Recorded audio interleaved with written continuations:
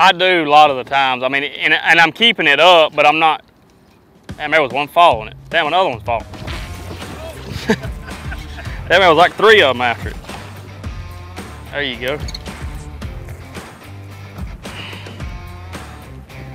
Dirty jig, swim jig.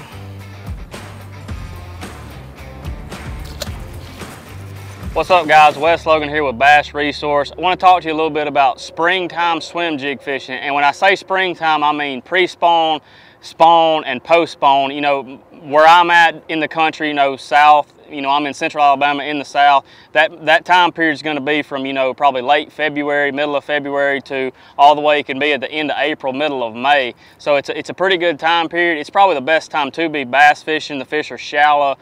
They're wanting to eat. Once they get up there ready to spawn, you know, they're on the bed up shallow. They come off the bed, they're trying to eat there as well. And one of the great ways to catch them is a swim jig. It's one of my favorite ways to fish. I've had a lot of success with it, and I'm going to let you on a little inside a few tips. 90% of the time I'm going to be throwing a 5/16 ounce dirty jigs, no jack swim jig. It's just, I've went through a lot. I've used homemade ones, you know, growing up around the house, and this is probably the best jig that I've found on the market. It's just got a really beefy hook. That 5/16 with the trailer that I use that I'll get into in a second, it kind of lets that jig float there around the cover, whatever cover I may be throwing it around.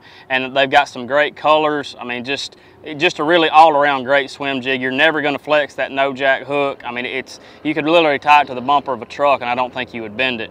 But into a little bit more detail, like I said, this is my favorite swim jig, and one of the trailers that I use a lot of the times is a Zoom Super Speed Crawl.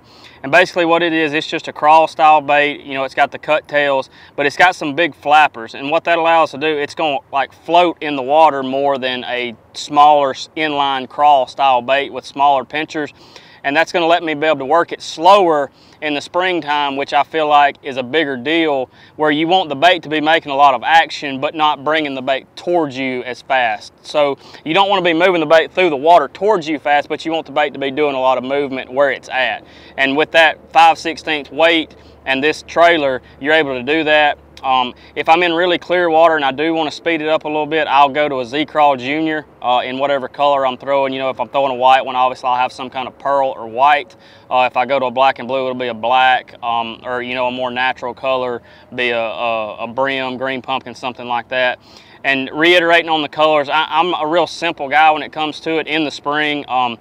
Most of the time I'm going to be white or black, just depending on the watercolor.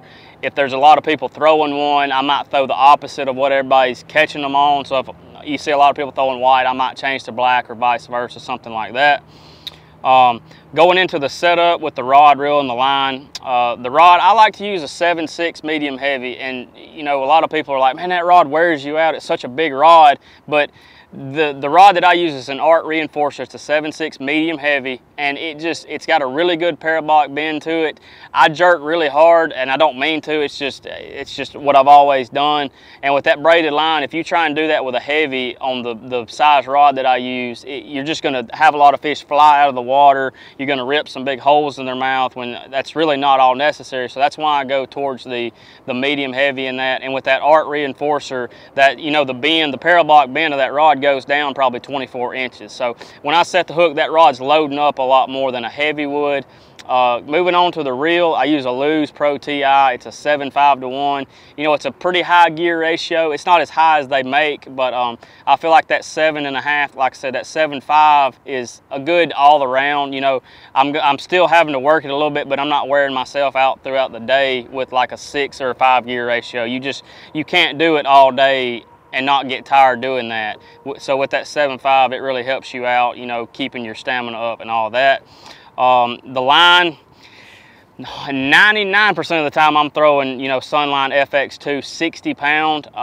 Hardly ever will I swim on 50, just because I put so much shock on the line a lot of times on the hook set, and I'm throwing this in some gnarly stuff, you know, around bushes, grass, bank grass. It could be under boat docks, stuff like that. And this is all in the springtime now for pre-spawn, post-spawn, during the spawn. All this is going on in that March to, you know, end of April period, February. So with that 60-pound line, going back to that, like I said, I put a lot of shock on it, so I feel like that 60 pounds got enough strength to hold up to it. I've never had it fail me, so it's kind of like a, you know, a foolproof system. That's just kind of what I always go with.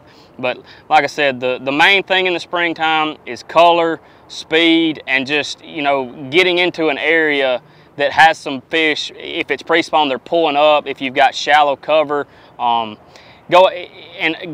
reiterating on the shallow deal, if you're at a lake or a reservoir or whatever that the fish don't normally live shallow, most of the time in the springtime, that's your best chance to catch them shallow. And like I said, one of the great ways to do it is on a swim jig.